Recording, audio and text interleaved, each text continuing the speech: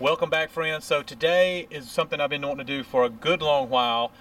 We're going to cut open an well-used RV water heater.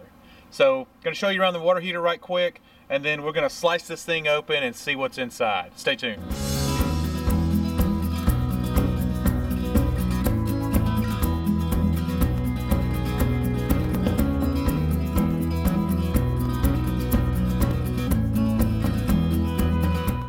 I want to start by thanking Jean Profit. I think that's how you say your name, Jean. Thank you. She hooked me up with this water heater. I was able to contact her through a local Facebook group and got this bad boy. So let's go over it a little bit.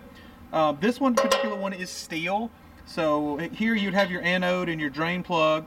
Down here, this is your burner here. This is, I think this is some type of thermostat stuff up here. And this is your pressure relief valve. So I told Jean, hey, just hang on to the good parts. I just want the tank. Let's slice this sucker open.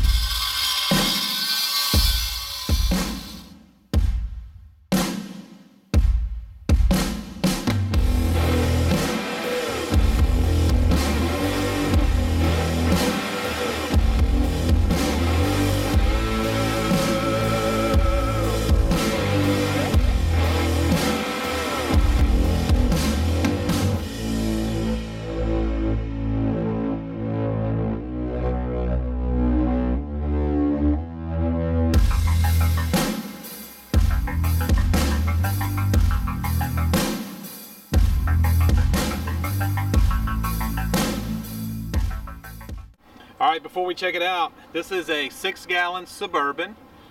Jean had used this almost full time for 6 years. So she told me that she would flush it once a year. She replaced the anode about 4 or 5 times. So she's maintained it well. Let's go inside and see how the inside looks. Okay, here we go. So here is the inside of this 6-year-old, very well used, basically full-time use, Suburban water heater. And it looks remarkably well in my opinion. Now, I am no expert in water hardness and buildup that water can create, so let me know what some of this is in the comment section. I know the first thing we notice is there's some rust building at the drain. Jean did mention that is why this tank was useless to her now, is they couldn't quite fix the drain plug. And you can see some rust starting to build up here. Now, a lot of this black stuff in here, that's from cutting the tank, so ignore that. But you do have some of this buildup here. It looks like maybe calcium buildup. Let me know in the comment section. A lot of you are a lot smarter than I am. It feels like very soft limestone. Let me see if I can get you. Can you zoom in on that, Brooke? Take a look at that. Are you zoomed in? Mm-hmm. I don't know what that is, but I mean, I can crumble it fairly easy with my fingers. So let me know what that is in the comment section.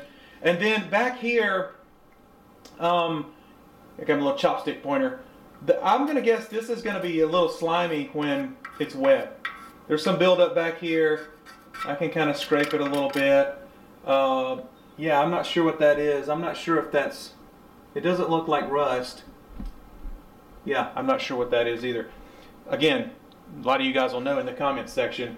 We've got some significant rust buildup up here at the pressure release valve. You probably can't see that because of our angle, but yeah, there's some significant rust up there. More buildup here, a lot more of that limestone feeling calcium. I'm guessing it's calcium buildup on the actual heater. If you don't know, your propane actually warms this cylinder here, and that's what warms your water up, okay? If you weren't sure how that worked. But yeah, I mean, overall I think it looks pretty good. Obviously it's painted on the inside with a protectant.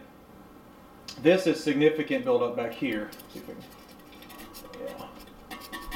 But I would say for full-time use, 6 years old, I think this looks really good. So kudos to Suburban. And I'm gonna tell you, this steel is legit. It took me a second to cut through this thing. So Brooke, if you want to pan over to the other side. Try not to make anybody sick. Try not to make anyone sick here. I'm probably in the way. I'll get that light out of the way too. Here we go with the back side. You've got your inlet, your outlet there. And yeah, maybe a little bit of rust. There's some buildup starting to go in, starting to come on board here. More of the what I'm considering calcium deposits there. But overall, it looks like to be in pretty good shape. Just curing my curiosity. I am not an expert on this. I would love to hear your opinions on what these slight buildups are. I don't think it's terrible, but yeah, it's very, very interesting. I've always wanted to cut one open. All right, friends, so there you go. That's the inside of a well-used RV water heater. I had fun with this. Cured some curiosity, and hopefully answer some questions for you. So I hope you enjoyed this video. Share it with your buddies. It really helps us when you guys share the videos. It exposes the channel to people that may not have known about it, and hopefully they'll consider subscribing. See ya.